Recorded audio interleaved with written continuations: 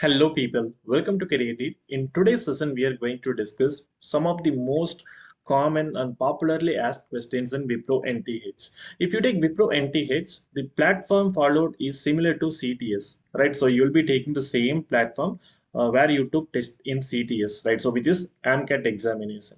So if you take this platform, you will be getting some repetitive kind of questions, right? So the most popularly asked questions are from the topic time and work, permutation combination, logarithms, and questions from simplification. So definitely this session is going to be helpful for you, and you can expect similar kind of questions in your examinations, right? So I have included more model questions of WIPRO NTH here. So here we have the first question. On an average, a programmer can develop 8 modules in an hour. Team lead wants to complete the project of 3,200 modules in 1,200 minutes. How many programmers should he take in his team? So here, one programmer will complete 8 modules in 1 hour. So this team lead have to complete 3,200 modules in 1,200 minutes. For that, he have to hire how many people in his team? So this is our question. So this question is based on time and work, right? So we have the concept called man days hours by work equal to M2D2H2 by W2, right? We discussed that in time and work. So we are going to apply these values in that particular format. So we have one programmer, right? So one programmer working for 1 hour will complete 8 modules. Now, how many programmers are required to complete 3,200 modules in 1,200 minutes? See, 1,200 minutes means how many hours? So divided by 60, right? So if we divide it by 60, we get 20, right? So in 20 hours, 3,200 modules need to be completed. For that, we need how many programmers? This is our question. So simply cancel it. So it is 400 times, because 4 times 8 is 32. So it is 400. And so 20 into 20 is 400, right? And we can write question mark equal to 1 into 1. So H cancel and PP cancel, right? So question mark equal to 20. So 20 programmers are required to complete 3,200 modules in 20 hours or 1,200 minutes. So this is the most popular kind of questions in WIPRO. So not only in WIPRO as well as in CTS also, right? So study this kind of problems as well. Now moving to second question. For log x minus 7 minus log 7 minus x equal to 1 plus log 3, find the value of x. Okay, so this question is purely based on the properties of logarithm. So we have log A minus log B format here. So how we can write log A minus log B? We can write it as log A by B. And we have 1 plus log 3. So this 1 can be written as log of 10 to the base 10. So why we are taking log of 10 to the base 10? So if we don't have anything at the base, it is considered as 10, right? So we can write log x minus 7 to the base 10 and log 7 minus x to the base 10. So this can be written as log 10 to the base 10, because value of log 10 to the base 10 is 1, right? So we can write it as log 10 to the base 10 plus log 3. So log of x minus 7 by 7 minus x to the base 10 is equivalent to log of 10 to the base 10 plus log 3 to the base 10. So if you don't have anything at the base, we have to consider log to the base 10 only. Okay. Now again, if you look this, you have the format of log a plus log b, right? So log a plus log b can be written as log a into b, right? So log ab. So you can write it as 10 into 3, 30, right? So log of 30 to the base 10 and equal to log of x minus 7 by 7 minus x to the base 10. Now log can be cancelled. Now you are left with x minus 7 by 7 minus x equal to 30. So x minus 7 equal to 210 minus 30x. Right, so if you take this to right hand side, you get 30 into 7, 210, 30 into x, 30x. Now, take this 30 to left hand side and 7 to right hand side. You get 31x equal to 217. So x equal to 217 by 31. So this can be written as 7 into 31, 217, right? So answer for this question is 7, right? So this becomes our answer. So study the properties of logarithm also. This will definitely highly helpful for you to score good marks. So we shall go to third question now. In an offer sale, a shopkeeper sells a sport kit consisting of a zipper worth rupees 1001, a t-shirt worth rupees 300, and a pair of gloves worth rupees 1999. A socks worth rupees 200 for rupees 3000. What is the net saving for the buyer? Okay, now the buyer is purchasing all these items for how many rupees? So 1001 plus 300 plus 1999 plus 200. So totally we are getting how much? So 1001 plus 1999 we get 3000, 3300 plus 200, 3500. So he is purchasing the 3500 rupees product for only 3000 rupees. So how many rupees this what buyer saved? So it is 500 rupees, right? So 3500 minus 3000, so 500 rupees he saved. So this 500 rupees is how many percentage of 3500? Because he is getting that 500 rupees discount only from the 3500, right? So this 500 rupees is how many percentage of 3500? So if we cancel, we get 1 by 7. So 1 by 7 is 14.28 percentage, right? But here you have values only in decimal, right? So 14.28 percentage is nothing but 0.1428, right? So it is 0.142. This becomes our answer, right? So for that, we have to keep that values in our mind. So what is 1 by 7, 2 by 7, 3 by 7, 4 by 7, right? So I have included that shortcuts in our description. If you haven't watched, please have a look at it. Now moving to next question of the session. About 3 out of 5 staffs are Excel workers. If there are 400 employees in a department, how many would be non-Excel workers? See, this is very easy question, right? So out of 5 staffs, 3 are Excel workers. So out of 5, 3 people will work in Microsoft Excel. So remaining 2 people will work in, okay, they are non-Excel workers, right? So they are Excel workers and they are non-Excel workers. And we totally have 400 employees. Now you have to find how many of them are non-Excel workers. So 2 out of 5 of 400 is how much? So if you cancel this, you get 80. So 80 into 2 is 160. So totally 160 people are non-Excel workers. This is really easy question, right? Okay, moving to next question. A scuba diver descends at the rate of 7.5 feet per 0.5 minute. A diver dives from a ship to search for a treasure at the depth of 6,000 feet below sea level. How long will he take to reach the ship? Okay, so what is speed of this driver? It is 7.5 feet per 0.5 minute, right? So in 0.5 minute, he will cover 7.5 feet. So in 0.5 minute, if he covers 7.5 feet, in 1 minute he will cover double time. So it is 15 feet, right? So double time of 7.5 is 15 feet and double time of 0.5 is 1 minute, right? So in 1 minute he cover 15 feet. So in 1 hour he will cover how many feet?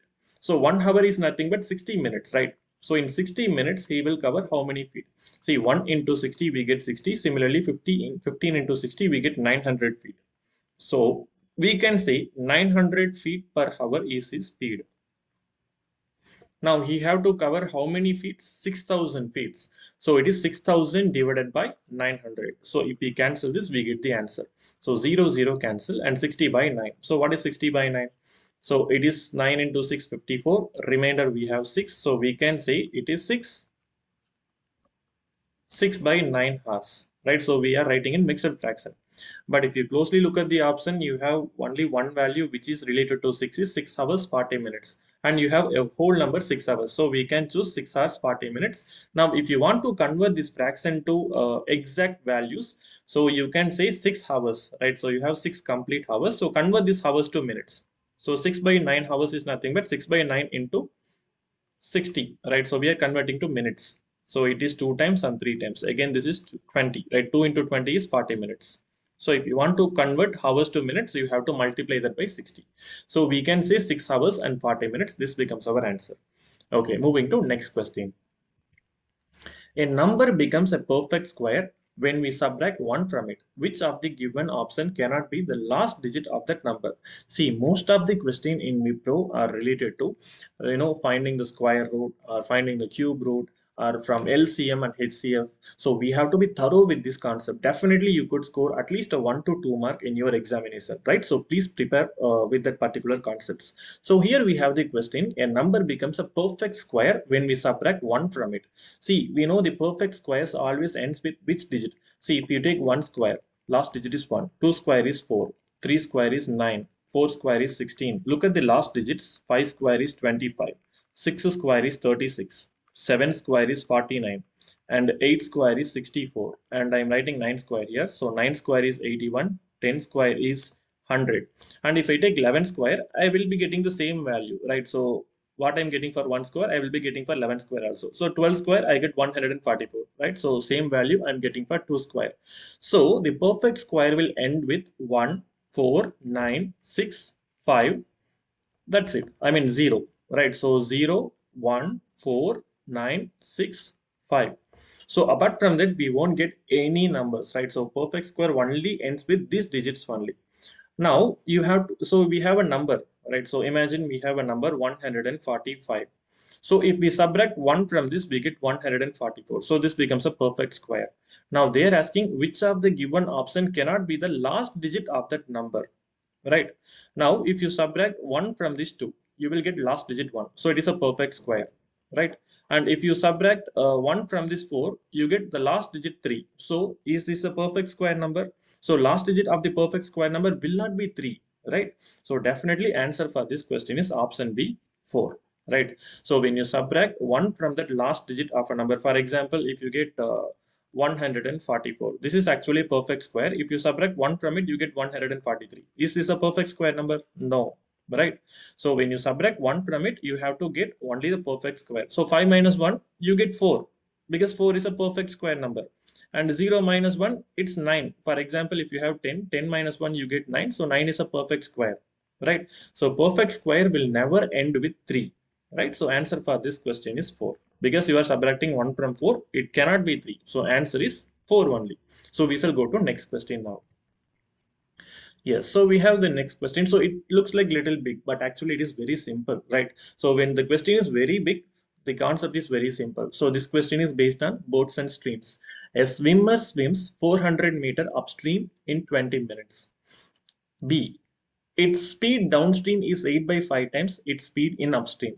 Which option provides the correct relationship between speed of the current and speed of the swimmer? Okay, so what is given? The swimmer swims 400 meters in 20 minutes upstream, right? So upstream means against the water. So against the water he travels 400 meters in 20 minutes. So in 20 minutes, if he could cover 400 meters in 1 hour, so 1 hour means 60 minutes, right? In 60 minutes he will cover how many meters? So 20 into 3 is 60. Similarly, 400 into 3 is 1200 meters. Just cross multiplying, right? So we are cross multiplying. So 1200 meter per hour is his speed, right? So 1200 meter per hour is his speed in what? Upstream, right? So speed of the swimmer in upstream is 1200 meter per hour. Now it is given its speed downstream is 8 by 5 times the speed in upstream. So downstream speed is 8 by 5 times the speed of upstream, right? So we can say downstream speed is 8 and upstream speed is 5. Right, so 8 by 5 means 8 is to 5. So downstream is 8 and upstream is 5. We know upstream speed is 1200 meter per hour, right? So if 5 parts is 1200 meter per hour, then what is 1 part? So 5 parts is equal to 1200, then what is 1 part? So 1200 by 5, we get 240, right? So 240 meters per hour, right? Now downstream speed is 8 parts. So if 1 part is 240 meter per hour, then what is 8 part? 8 into 240, how much we get? So 4 8s are 32 3, and it is 1920 meter per hour. So we found speed of this swimmer in downstream is 1920 meter per hour, and speed of the swimmer in upstream is 1200 meter per hour. Now you have to find the correct relationship between speed of the current and speed of the swimmer. We know how to find speed of the boat and speed of the water, right? So here speed of the current is nothing but half of downstream speed minus upstream speed, right? So this is speed of the current. So what is downstream speed here? It is 1920 minus upstream speed is 1200. So if you solve it, you get 720. So half of 720 is 360. Now you found speed of the current, which is 360. Now we have to find speed of the swimmer, right? So speed of the swimmer is nothing but speed of the boat, right? So that is half of downstream speed plus upstream speed, right? So half of downstream is 1920 and upstream is 1200. So if we add it, we get half of, it's 3140, right? I mean, it's 3120, right? So half of 3120 is how much? It is 1560. Now we found speed of the boat is 1560. Now you have to find the relationship between current as well as boat, right? So speed of the boat is 1560 and speed of the current is 360. So 0 0 cancel, and this is in sixth table it is 2 times and 6 times, and in sixth table it is 6 times. So this can be written as 13 is to 3. Right. So speed of the boat is 13 parts, and speed of the stream or current is 3 parts. Right. So this is speed of the current and this is speed of the swimmer or speed of the boat. Right. Now look at the option. We have option B. So speed of the current is 3 by 13 times speed of the swimmer. So we can choose option B. Right. Because speed of the current is only 3 parts and speed of the swimmer is 13 parts. So we can say speed of the current is equivalent to 3 by 13 times the speed of the swimmer. So this question is purely based on time, speed and distance only. We pursue this concept in boats and streams. So this kind of questions are very popular. So we know the test is completely adaptive, right? So you will be getting only difficulty level questions at last. So you can expect this kind of question, right? So at the higher level difficulty, it's very simple actually, right? We go to next question. So again, we have a question on logarithms. Log 2 to the base 6 plus log 108 to the base 6 is equal to dash. And if you closely look at this question, the property is nothing but log A plus log B. So log A plus log B. So how we can write log A plus log B? It is log AB, right? Log A into B. So we can write log 2 into 108 is 216 to the base 6. So how we can write log 216? It is 6 cube, right? So you can take this 3 before log. So it is 3 of log 6 to the base 6. So 3 into log 6 to the base 6 is nothing but 1, because log A to the base A value is 1, right? So 3 into 1 is 3. So answer for this question is 3, right? So these kind of questions are, this will boost up your score actually. You can easily score good marks in logarithm. So prepare well on this particular topic, right? And that's it for today's session. And I have planned to include more videos on WIPRO NTH. And if you feel this session is helpful, please like the video and share it to your friends. Okay. So stay connected with CareerDeed. And if you are preparing for WIPRO, wish you really all the very best to crack your examination. Thank you.